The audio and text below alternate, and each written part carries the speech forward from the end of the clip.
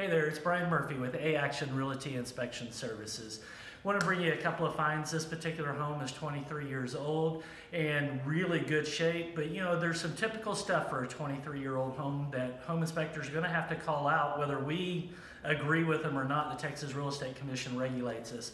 So like here on the stairway, you can see where the balusters are more than 4 inches apart. This is roughly 4 inches, this is roughly 8 inches here.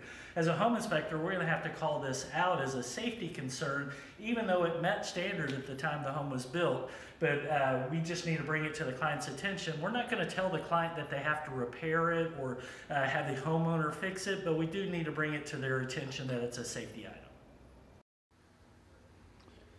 Here we are, we're in the attic area, and this is the HVAC equipment. It's going to be a heat pump and all electric. Something just wanted to bring to your attention. The overall operation of the equipment is in good shape, but if you look right here, you can see this copper right here, and then right over here as well, got a little bit of separation. So what's going to happen is that line's going to condensate and drip water onto the attic floor, eventually causing water stains on the ceiling. Again, easy repair, you know, and but it is something that we'll recommend being to get done. And then you can see in the attic area, the silver paint right here is a thermal barrier that they sprayed on. And then one other thing that we found in the attic is the bathroom exhaust fan is venting into the attic area. Real common for a 23-year-old home, but per Texas Real Estate Commission standards of practice, home inspectors are required to report on this. Here's another good find for this particular inspection. Up on the second level of this 2-story house, roof's not too steep to walk. Some home inspectors would feel like this is too steep to walk. It is a brand new roof, so it's in really good condition, but some inspectors wouldn't walk it either just because they knew it was a new roof. But this is something you would not be able to see from the ground level.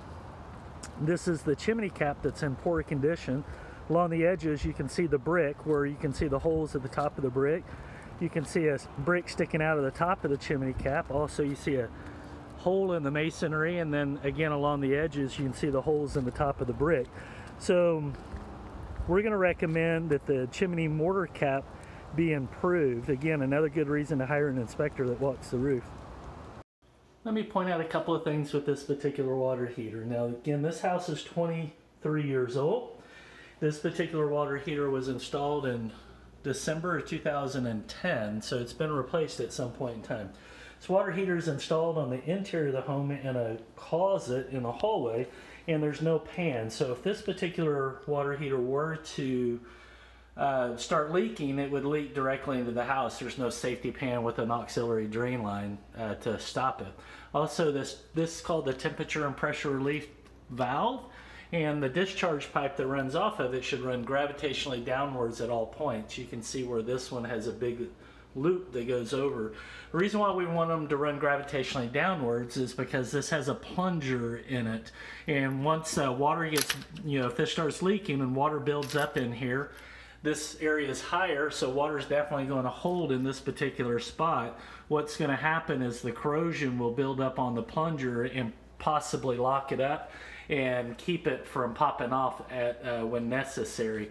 Also, with this particular water heater, we got this water leak.